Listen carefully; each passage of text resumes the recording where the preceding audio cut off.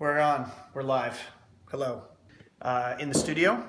We were just talking about some songs that we've had on some past albums, ones that we've really loved, and we were realizing that our most popular songs have always been the slow, chill, melodic, quiet ones. Tired Man, Until Then, New Eyes, all these songs have gotten us a lot of plays and on TV, and they're always slow and quiet. So we're working on a slow and quiet one right now called Knowing What to Say. What's fun about these type of songs that you can kind of experiment a little bit and go places you wouldn't normally go when you're trying to make like a rock tune.